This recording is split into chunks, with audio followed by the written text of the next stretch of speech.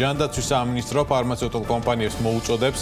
პირბადეების ფასი ხელმისაწვდომი დარჩეს ამის შესახებ bm.ge-ის ჯანდაცვის მინისტრის მოადგილემ თამარ გაბუნიამ განუცხადა ესეც გლობალური რეაქციაა როგორც კი მოთხოვნა გაიზარდა გლობალურ ბაზარზე გაიზარდა ფასები და ეს აისახება საქართველოშიც პირბადის ფასზე ჩვენი თხოვნა იქნება რომ ხელმისაწვდომი დარჩეს ფასი თუმცა ჩვენ არ გვაქვს ბერკეტი რომ კაცრად მოუწოდოთ ფარმაცევტულ კომპანიებს მიუთითოთ რა ფასად გაყიდოს ის პროდუქტი რაც გლობალურ ბაზარზე შეიძინა გარკვეული პირობებით განაცხადა თამარ გაბუნიამ შეგახსენებთ გუშინ საქართველოში კორონავირუსის პირველი შემთხვევა დაფიქსირდა ინფორმაციის გავრცელებისთანავე მოქალაქეების უმრავლესობა აფთიაქებში პირბადეების საყიდლად მივიდა თუმცა როგორც აღმოჩნდა აფთიაქების უმრავლესობას პირბადეების მარაგი არ აქვს ელენე გოგბერაშვილმა მოიკითხა დღეს სიტუაცია სააფთიაქო ქსელებში ელენე გამარჯობა გისმენთ შენ თვითონ თუ მოახერხე პირბადის შოვნა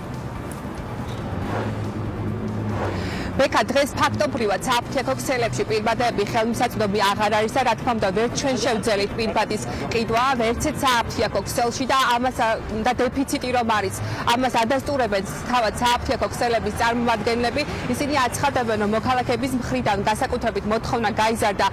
მას შემდეგ რაც საქართველოში კორონავირუსის ინფიცირების პირველი შემთხვევა დაფიქსირდა ისინი კონკრეტულ დროს ვერ გვისახელებენ როდის შეძლებენ დამატებითი პარტიების შემოტანას ავერში ისიც გითხრეს რომ მომწოდებელი კოლოსალურ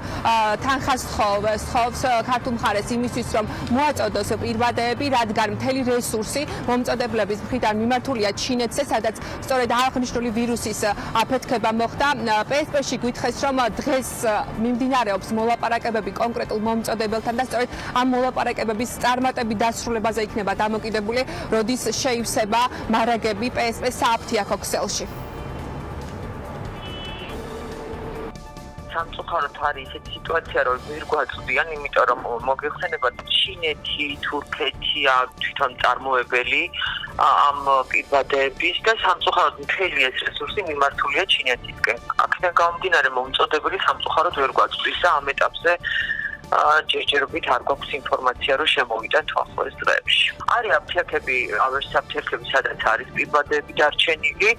თუმცა გარკვეულ აფთიაქებში უკვე აღარ არის. თქმა უნდა, მოლაპარაკებები გვაქვს მომწოდებლებთან, უბრალოდ მომწოდებლები ძალიან ძვირფას გვთავაზობენ, აი არანორმალურად ძვირფას, 39 ცენტად რო გვთავაზობენ და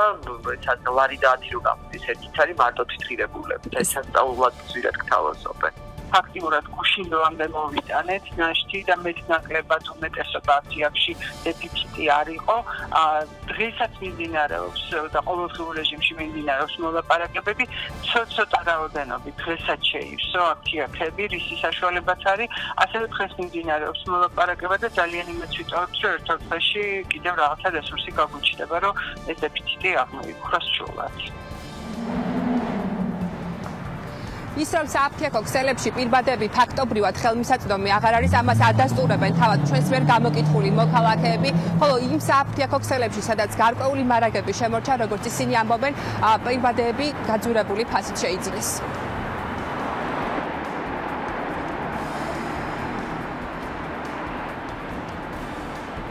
არ არის არსად ამბობენო არ არისო და დეფიციტიაო და არა გვაქვს და არც გვექნებაო ცოტა ხანი აი PSP-შიც ესე განაცხადეს ბოლოს და აი არ ვიცი ხა კი გვამშვიდებენ რომ არ შველისა და ძალიანაც ნუინერვიულებთო მაგრამ სასურველია რომ იყიდებოდეს რომ თუნდაც ის 15% მაინც გზნომდა თავს დაცვა 5 აფთიაქში ვიყავი ახლა ხანს და ფიზიკურად არსად არის შევება პირბადეები. კარგი ის არის რომ რამოდენიმე ის ყიდვა მოვასწარი სულ რაღაც 2-3 დღის წინ და გადავიხადე გაზრდილი ფასი. სოფლიოს ჯანდაცვის ორგანიზაცია აქვეყნებს ბოლო გლობალურ მონაცემებს, რომლის მიხედვითაც 82168 დადასტურებული შემთხვევა არის დაფიქსირებული კორონავირუსის, რაც შეეხება ფატალურად დასრულებულ შემთხვევებს, ასევე დღევანდელი ბოლო მონაცემებით ჯამში გარდაცვლილია 2801 ადამიანი. ბექა. მადლობა ელენე გოგბერაშვილს ინფორმაციისთვის.